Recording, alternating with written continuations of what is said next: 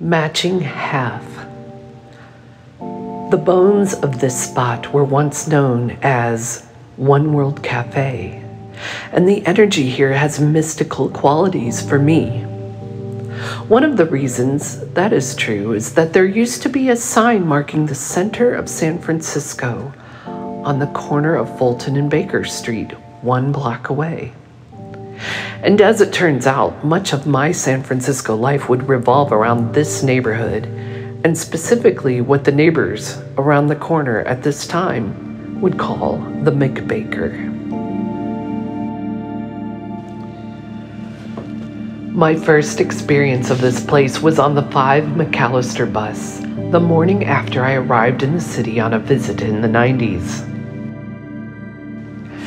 At that moment of seeing the welcoming stained glass peacocks over the first level of a detailed painted in warm tones corner Victorian abode with a sign hanging over the open door that read One World Cafe, I took the inspired action of jumping off the bus at the stop across the street and had a taste of my next chapter in life.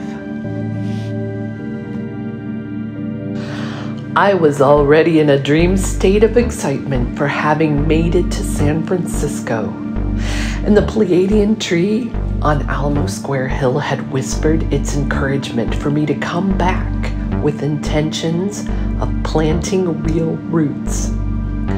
I had no idea then how real that would become.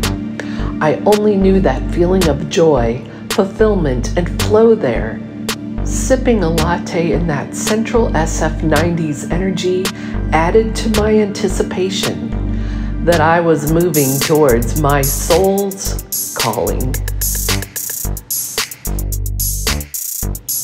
Fast forward to the audio engineering certification schooling while spending weekends camped naked under the stars on mountaintops around the state of Arizona with my lover for a year, an inevitable end of school breakup, a move here finally to a summer sublet on Page Street, 2 weeks on a queer couch in the Mission, which led to 6-year roots on Baker Street, just a few blocks down the hill, while my second place came with a husband and 3-year-old for our first storefront on the opposite corner of this very cafe.